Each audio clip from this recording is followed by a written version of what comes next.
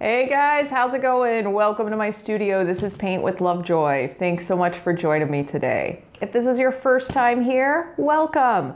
Make sure you hit the subscribe buttons. That way you can be aware of the other videos that I create in the future. And in today's video, we're going to paint this really cool tiger's eye. And with this video and any video that I produce, I do encourage that if you want to change colors, feel free to do that. If you want to make a white tiger or even a brown tiger or a purple tiger, feel free to switch out the colors that I use. If you have any concerns or questions, just send me an email or leave a comment below.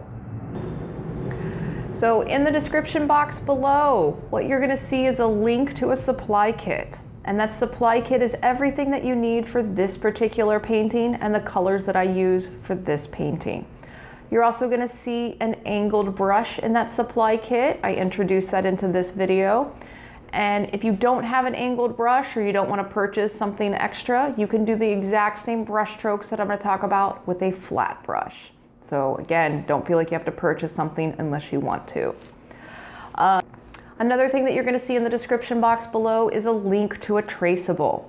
And a traceable is a way for my beginner and first-time painters to get their initial composition on the canvas before you even start painting. And it takes away some of the difficulty of trying to draw freehand and some of the intimidating factors of getting started painting. So if you are new to the painting process, check those out, acquire your traceable, and then also check out the video on how to transfer your traceable to your canvas. And then move on to the next portion of the video. With this video and all the videos that I produce, relax. Just have a good time. This is not the end of the world. We're not paying rent. We're not paying bills with anything that you paint right now. Maybe one day you will. You never know. But this is just supposed to be a therapeutic process and a creative time for you. You will find that the more that you paint, you will get more comfortable and you will have more confidence as you move forward with understanding how the paint works and how to hold your brushes. So again, this is just practice, just for fun, and enjoy the process. All right, so enough talking, let's get into painting.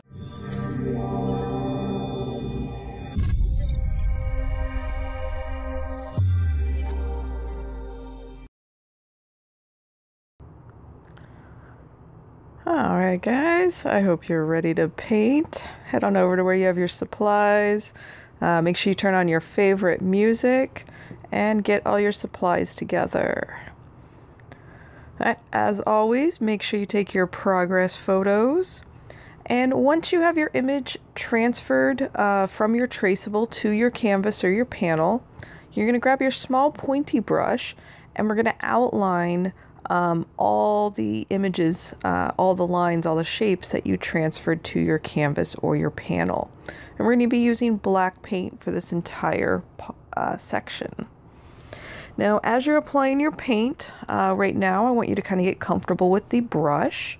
Notice the pressure of your brush. Try pushing a little bit harder to make a wider line, and try using a little bit lighter pressure to make a skinnier line. Again, you're just kind of increasing your comfort level. And here you can see when I got to the pupil, I did fill in the pupil, but left the space for kind of a square looking catch light. If you happen to paint over that, don't worry about it. We can reapply the white paint on top of that once your black dries. So as you paint today, and as you kind of take any painting class, especially with acrylic paint, keep in mind that anything that you don't like, you can paint right on top of it again. So you just let your paint dry and put another layer of paint on top of it. So with that being said, I'm going to encourage you to trust your instincts when you paint. Your instincts are naturally going to be guiding you in the correct direction. And trust those. If you paint something you don't like, just let it dry and paint right on top of it again. Because painting's more about just kind of finding the space to relax for you and kind of have just your own conversation with the canvas. I tell all my students in class that there is no right or wrong way to paint. The only way to fail at painting is to not paint at all. Now on your tiger, if you would like to add stripes in places that I did not put them, feel free to add more or less. And I want you to pause the video, take your progress photo of your painting, and we're going to be moving into the small flat brush, and we're going to be mixing orange with our burnt umber. And we're basically going for a really kind of dark, kind of muddy, kind of brownish color. And again, I want you to utilize the pause section of these videos. And when you pause the video, I want you to take a look at where I applied the color and the shapes that those colors make where I applied them. And do your best just to kind of mimic or come close to that shape or that general area. You have complete permission to deviate from the path and go in a different direction. Like I said, trust your instincts and just have fun. Now in this painting, and a lot of my beginner video paintings, I am using student grade acrylic paint. I'm using your Liquitex Basics. And because it's student grade, it is a little bit more transparent than the artist grade paint. So if you are using student grade paint today and your paint's kind of coming out transparent like mine is right here, you have a couple of options. You can either apply your paint a little bit thicker, or you can apply a second layer once this first coat has dried. So like I said earlier, don't be afraid to layer paint to increase the density, to increase the contrast, to even increase the opacity of your painting. And as we apply the brush strokes here, we are just kind of using fat brush strokes, and it's almost like they're little dash marks. And everything below the eye is going to generally have a direction from left to right corners. It's kind of a diagonal. And then everything above the eye seems to kind of be going in a slightly opposite diagonal direction. And these particular line mark directions just kind of draw the focus more to the eye of our tiger. And you will see me use a bit more dots down the center to the left of the eye of our tiger as I fill in that space. But again, feel free to experiment with different brush strokes. If you want to do a bunch of dots that are overlapping in a bit more of a pointillistic style, if you want to finger paint this image, go right ahead. Like I said, I want you to just kind of relax as you paint this. If you have anything that has stressed you out during the week, put it into the paint, put it into your brush strokes, and hopefully you are much more relieved and relaxed by the time you are done painting. With that being said right now, if you are holding your breath, please take a deep breath for me. We do tend to do that when we're trying something for the first time or we're a little bit nervous, and just kind of a nice point to just relax, laugh a little bit, don't take yourself too seriously as we're painting, and just enjoy the process. We're already filling up quite a bit of this canvas space. It's looking really good. And if you wanted to make a white tiger, you are more than welcome to switch out these colors with shades of gray. This color here would be a dark gray, and then our next color will move into a lighter gray, and then the next color after that, just keep going lighter if you want to do a white tiger. We will be making an orange one in this video.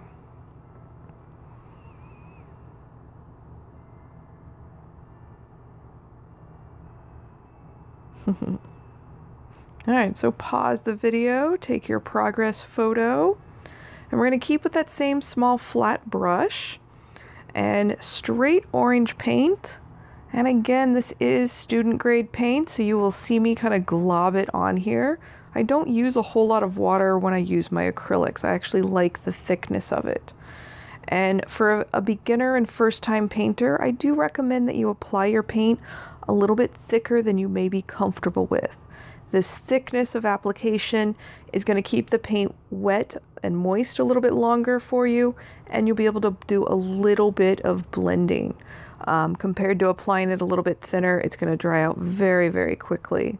So again, just kind of find your comfort level, and you're communicating with your brush and your paint and just kind of what you know you're capable of doing with it. And as everything in life, the more you practice, the more you paint, the better and more comfortable you become with your tools. So I'm proud of you for taking the time right now to sit and paint. It takes a lot of courage to paint at home. So I hope you are proud of yourself. And hopefully you have a nice supportive family and friends that enjoys what you are painting and encourages you. And maybe they're even painting with you. It is more fun when you have some friends and laughter and just kind of spend quality time not in front of an electronic device compared to just watching the video as you guys go along. I realize the irony of that. Alright, so again, we're still using the orange paint, filling up a good portion of the space. Basically the rest of the space, except where we're going to have the white of the fur above the eye. Again, with this video, we are actually going to be putting 2 layers on this painting. Right now we're getting to the underpainting. When we get to the top coat, we'll be using an angled brush, or you can use your flat brush. And we'll be making skinnier lines, but still in the direction that the fur is growing, and kind of the angled marks in various directions. So again, you're just creating your underpainting right now, and pausing the video to take your progress photo. Alright, so now we're going to be adding some yellow and orange together, and your degree of yellow that you add can vary. You'll notice that the yellow actually gets eaten up pretty quickly in the orange, so be generous when you're adding the yellow to your mixture. You may even get to the point where you just grab that yellow directly, that straight yellow, and paint it right on top of your orange wet paint on your canvas. And you'll notice that as you move your brush, the two kind of blend together. So again, just kind of play with that. Alright, you're doing a good job. Take a deep breath, just in case you forgot, or just in case you needed to right now. This is looking good. Alright, so now we're going to make a light gray. So we're taking some white with a touch of black. So you're going to pause the video, take your progress photo. We're going to make a light gray. We're going to take a little bit of white, add a touch of black, and again we're still using that small flat brush and just making small little dots or dash marks. And we're going to start breaking up and give some shadow to where our white fur is going to be. And even here you'll notice that I overlap some of the black areas on the painting. I overlap some of the orange. Completely okay. Don't feel like you have to stay within the lines. I do want you overlapping these colors. Get expressive. Get sloppy. Sloppy is actually a really good style in painting. If you have to make your shade of gray a second time, don't stress about getting the exact same shade. We will be putting white paint on top of this and breaking up these shades. Alright, so now we're going for the dark gray. So again, just adding a little bit more black to the gray mixture we were just using. And we're going to fill in the space around the eyes. And again, I overlapped the black. You don't have to stay within the lines perfectly. Staying within the lines is quite overrated anyway.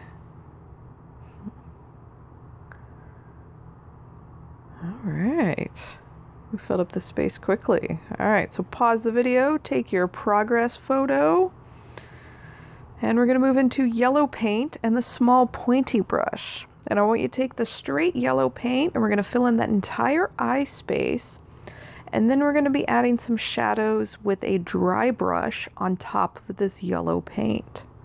Again, this is good practice for blending and good practice for your brush control and brush comfort level. Alright, again, I applied this kind of thick, so feel free that kind of like icing a cake. You can smooth out some of those areas, some of those paint peaks. And again, if you overlap the black, don't worry about it. You're doing a good job.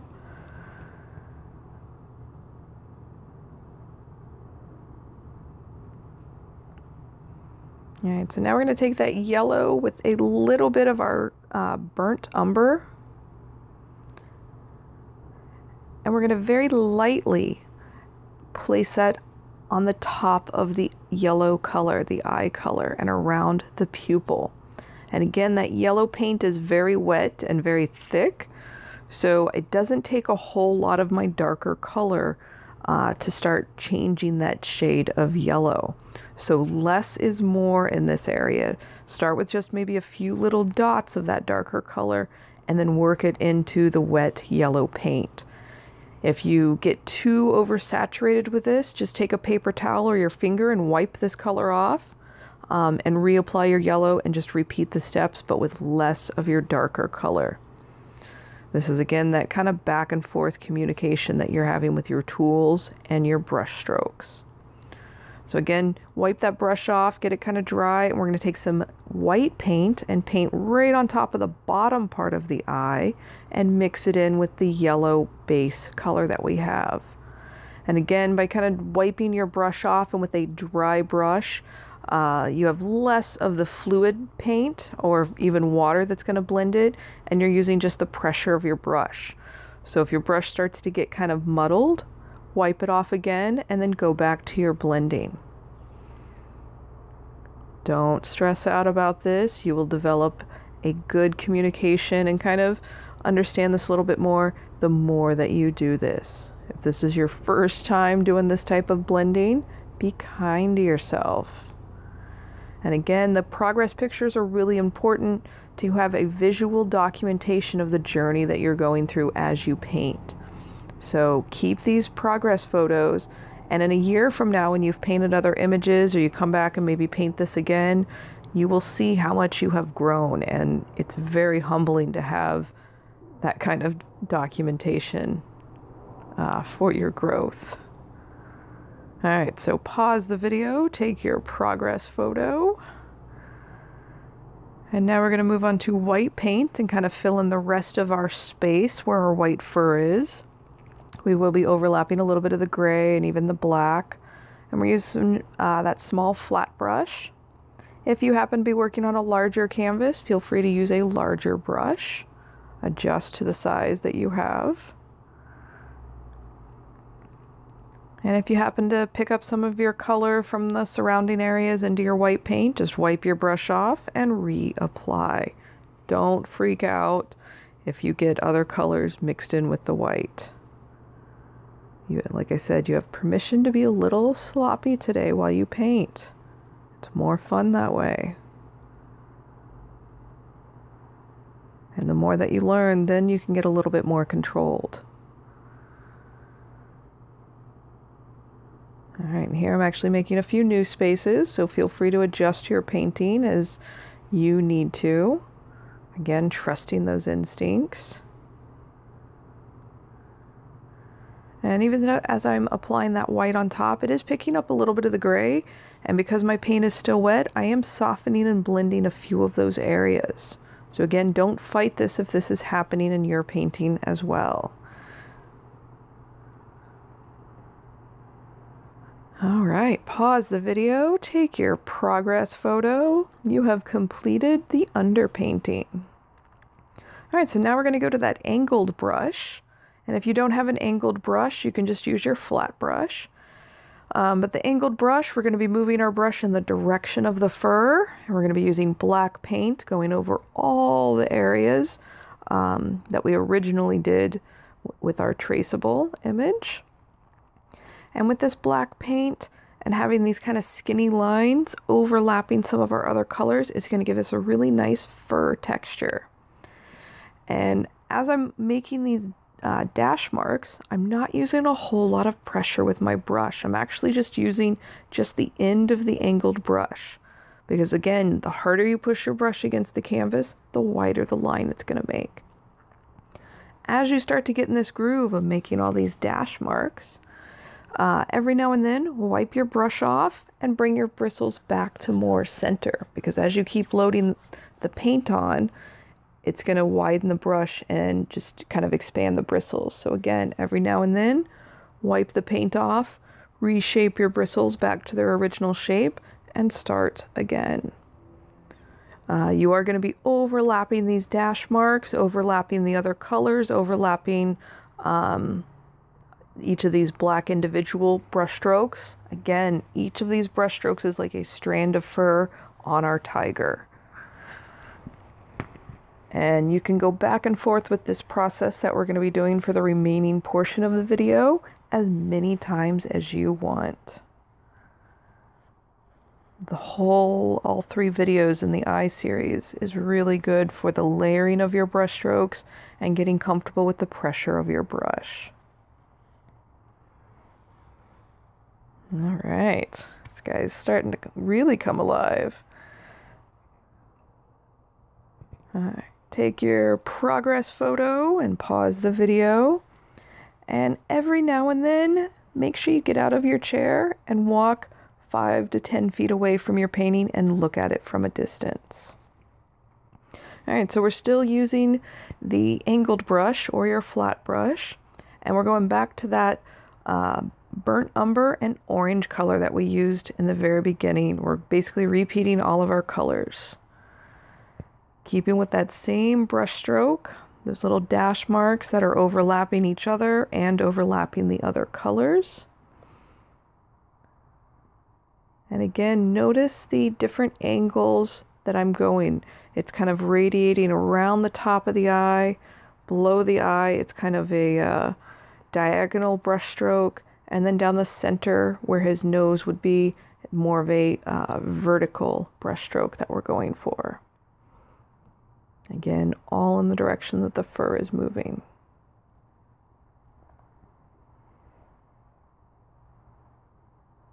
All right, doing a good job. I hope you're nice and relaxed.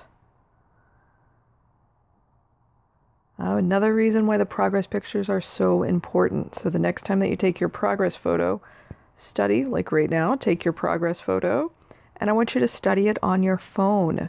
And the same thing, when you look at your painting on your phone, it's the same thing as looking at your painting from 20 feet away without getting out of your chair. So another tool to utilize as you're going through this process. All right, so here we're still doing the exact same thing with the angled brush or your flat brush, but now we're onto our orange paint. And overlapping some of these other colors, overlapping the orange paint.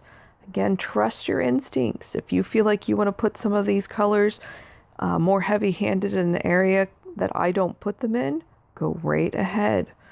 Your painting is relative to you.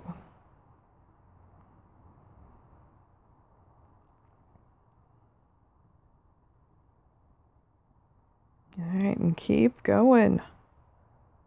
Don't stop until you're done with the painting. We're going to be going through all those colors one more time.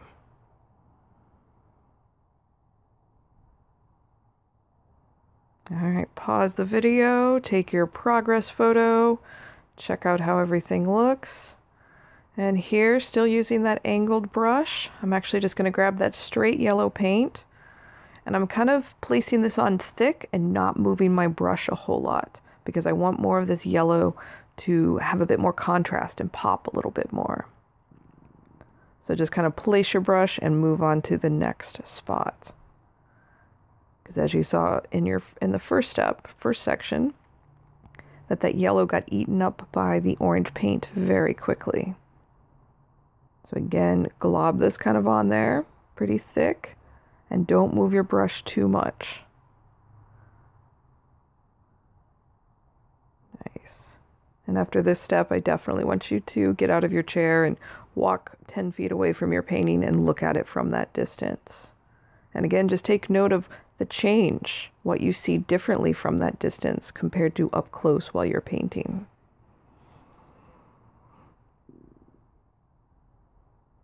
All right, pause the video, take your progress photo.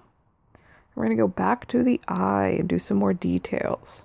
So we're going to take our small pointy brush and black paint, and we're going to go over the pupil again and outline the eye and just kind of clean up some of these edges.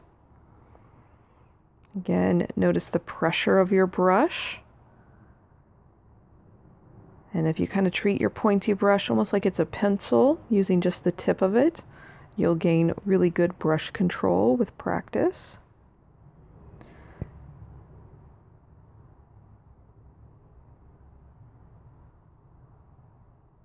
As you're using the black paint, if you need to add a touch of water to it to help the fluidity, feel free to do that. You never want to add more than 30% water to your paint. And kind of a general rule of thumb is you never want your brush dripping wet with water.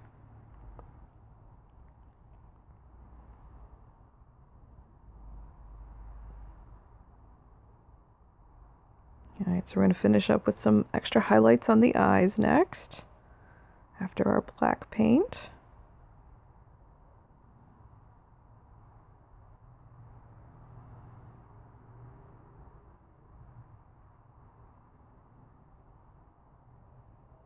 All right, so now we're taking dark gray, going back to kind of where the inside parts of the eye are, and a few little dots and just kind of some random little marks on top of the black and the darker shades of gray. All right, pause the video and take your progress photo. And we're going to make a light gray. And again, these are just kind of choppy little brush strokes. They don't have to be perfect. But when we pause the video, just kind of notice where they are at. And if you need to reapply that catch light because you painted over it, that little square that's overlapping the black and the yellow, feel free to reapply that with pure white right now. All right, pause the video, take your progress photo.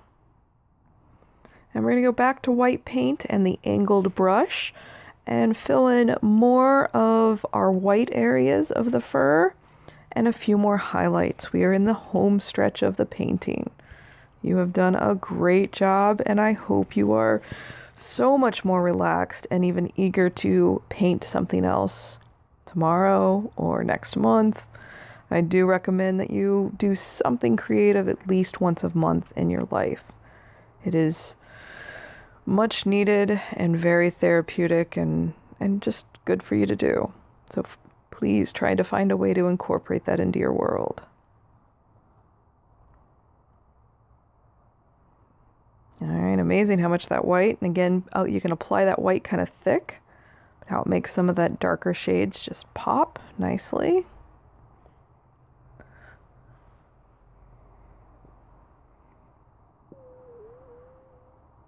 All right, guys, thanks so much for painting with me today. I'm always honored that you take time out of your day and spend an hour or two or longer painting with me. So I look forward to painting with you again, and keep on finding your creative outlets. Have a great day. Cheers. Hey guys, I hope your tiger eyes turned out really cool. As you're uploading these to social media, please tag me, Paint with Lovejoy, or send me an email of your painting, paintwithlovejoy@gmail.com. When I see your guys' work or you send me an email, it really gives me a lot of fuel and a lot of encouragement to keep making these videos, because I realize people are actually going through the process of painting. So please don't be shy and share some of your creations with me. If you haven't subscribed to the channel, please do so. It helps me grow. It helps me get a little bit bigger. Share this channel with your friends. Pass it on to anybody that you feel might benefit from it. All right. Again, thanks for spending time with me. I look forward to painting with you in the future. Have a great day. Cheers.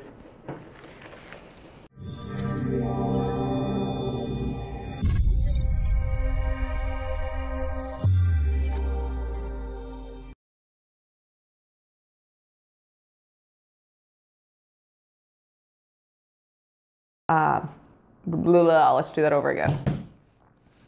As we work on this video, we are going to... Yeah, why am I having trouble with this one? This is the last one. I'm gonna wait for the plane.